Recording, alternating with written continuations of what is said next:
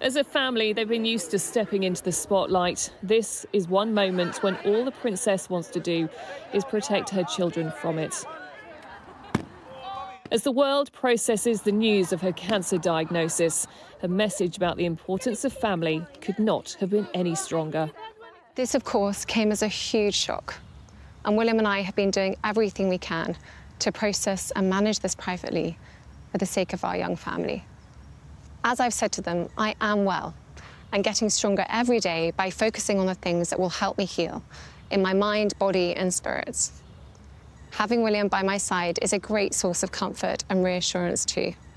For everyone facing this disease, in whatever form, please do not lose faith or hope.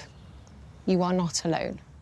A particularly poignant phrase that's been compared to Queen Elizabeth's rallying speech during COVID when she used those words, "We'll meet again."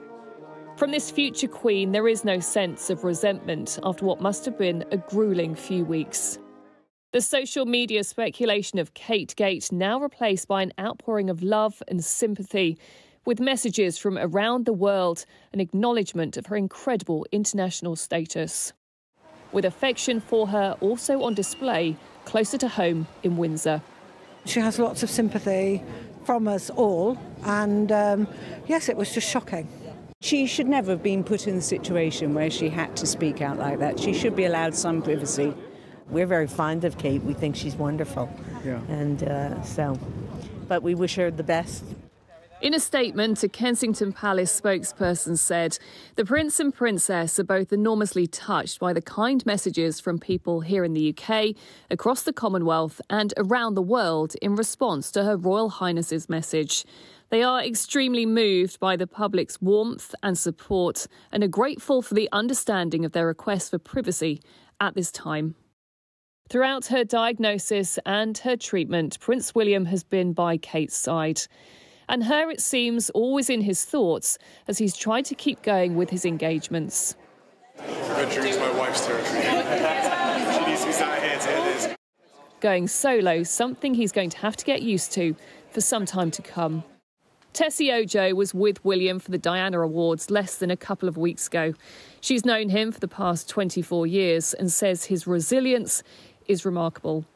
It gives you a sense of how much they continue, how much service means to them, you know, how he shows up, how they show up, you know, despite all of the stuff that's happening. He may be heir to the throne, but Prince William, like so many partners helping their loved ones in this kind of situation, is probably feeling a bit helpless. After all, it's mainly up to the doctors what happens in the short term. But one thing I know he feels he can do at the moment is really double down when it comes to trying to protect his family's privacy. It is Kate's response and decision to tell us herself that has been particularly striking. A devoted mother wanting to do the best for her family, her inner strength really coming to the fore. Rhiannon Mills, Sky News.